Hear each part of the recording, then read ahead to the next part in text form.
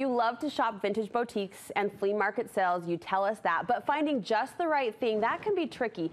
That's where online shopping can actually come in handy. Just sort and comb through items in every style. We're giving you today 5 great places to start. Jennifer Reed is here to share the thrill of the online hunt. It's so good to see you. Good to see you. Okay, so here's the thing. I'm an online shopping girl. I mean, give me grocery pickup, all my clothes. I'm ordering through the World Wide Web. But when it comes to vintage treasures, isn't part of the charm and the thrill of it the hunt? Like going to a little boutique and rummaging? I think absolutely. Like, yeah, you love to go, and I'm all of those things. Love to dig, love to see it. But sometimes, I don't know if this has ever happened to you, but sometimes I'll be reading a magazine. I'll be like super inspired by something that I see, like a vignette or just the way they put something together. They just had that special something.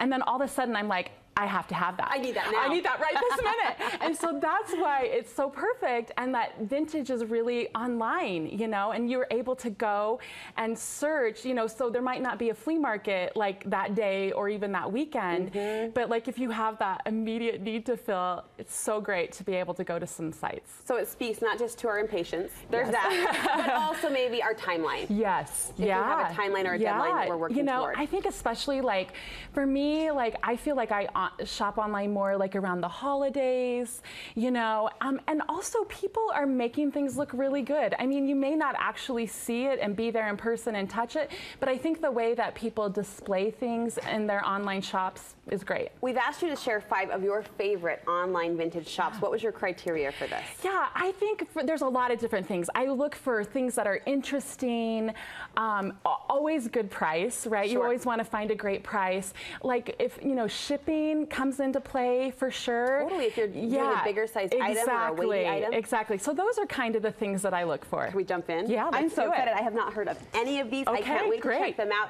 Gallivanting Girls tops your list. Yes, I love this shop. It's from a woman, not a girl, woman. Girl sounds fun, doesn't yeah, it? that's right. She's a girl.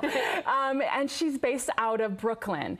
And so the reason I love her shop is I feel like she has some real trendy things going on. Like, you know, some of those urban places, it's kind of nice to see what's happening there, what's really important there. So you get vintage items in an urban New York setting. Exactly. And that twists your brain a little bit. Exactly. Yes. Cool items, cool artifacts. Yeah. And so she has like some traditional things, but maybe different colors. The other reason I love her is she takes vintage and she kind of puts a twist on it. Like one of my most favorite things that I've seen in her shop is a cuckoo clock, which we think of as a little old-fashioned, but she painted it all these amazing, bright, fabulous colors and kind of reinvented it. That puts a smile on your face, I know, right? it? Like that on a wall would look so amazing and fun. And so she does really fun and interesting things with vintage. Grandma's cuckoo clock has never looked so exactly cool. And that's honestly, like, if you look at that, I mean, I hate to say that, but that is something, it's inspiring too. Like maybe you could do it. You know, get a cuckoo clock and paint it. Piques your brain, gets your juices going. Smearling Antiques, based out of Europe, I understand. Yes, okay, so I have to admit, like, I'm pretty obsessed with, like, all things Europe right now. I just got back from a European trip. So it's in you. So it's just, like, right in my mind. Yeah. I loved everything that I saw, but obviously when I was there, I only brought one suitcase that I filled up. What were you thinking? Yeah, exactly. I was like, I, like, need a truck. How can I drive a truck across the ocean? So, but instead of that, this is a new shop to me, and I have looked at, and this was one of my favorite, especially like the French antiques. And I thought her prices were really reasonable too. And her shipping, in fact, I have 2 things on order with her right now, and she worked out a deal in shipping with me. Oh, nice. So I think that's one thing that's always great is like if you have a few things, if it's a really high shipping, just, you know, have a conversation and say, hey, could you combine this? Or is there a way to ship this cheaper? Because these are still small shops. You're still dealing with a small shop owner and an actual person that you can interface with. Exactly. All right, a vintage parcel. What do you like about this shop? So what I love about this shop, so I love small things and I love crafting, and especially using vintage materials in crafting. This is an awesome shop for that. They have vintage keys. They have a lot of typography. They have like those letterpress boards. So they just have like really fun, interesting small things that you could even display or you could use in crafting or things like that.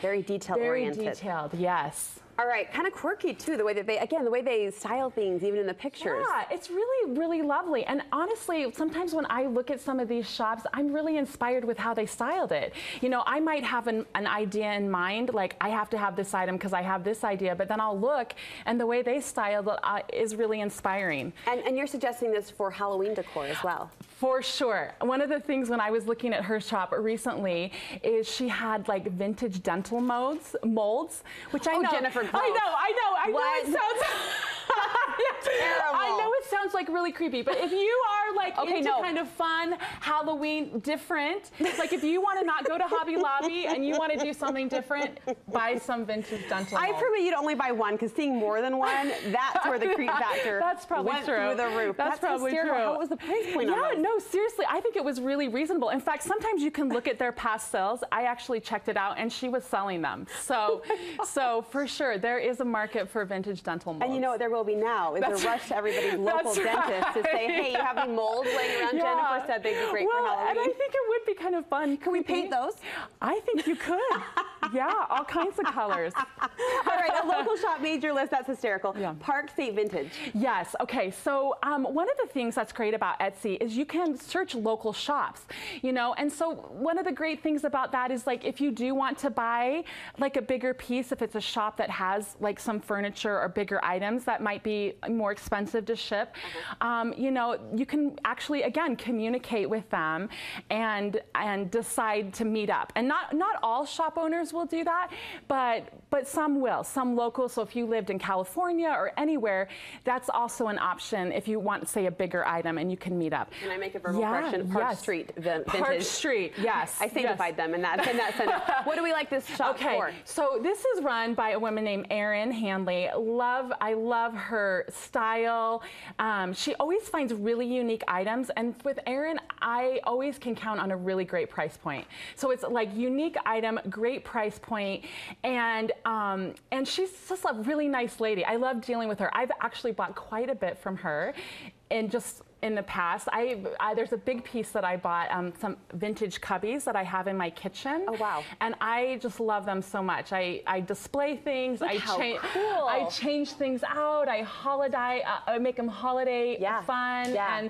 And I, you know, I love to display my vintage stuff that I use, but on display. So that's a great piece that I bought from her. Park Street Vintage, and she has a pulse on our local market too, which we appreciate. Finally, a shop that blends handmade with vintage. Yeah, so this shop is Julie Collins. She is a woman out of Springville, and what I love about Julie is she uses all vintage materials, and then she makes beautiful creations. So you can buy those things, you can buy the things that she makes on her site, but also just the materials that she uses as well. And so if you're a crafter, if you want inspiration, if you want ideas on how to use vintage materials in your crafts, that's a great site to go to. This was a great list. I think a lot of people will, you know, their brain is now kind of bending in that direction where what could I find online if not to purchase to inspire? Right. So thank you so much. When's your next event? So my next event is in November. It's our holiday show, and it's November 3rd and 4th in Provo at the Bright Building. We'll plant the seed early. One of the best shows you can check out here locally. So we'll make sure and link people over to your website. Thank you so much.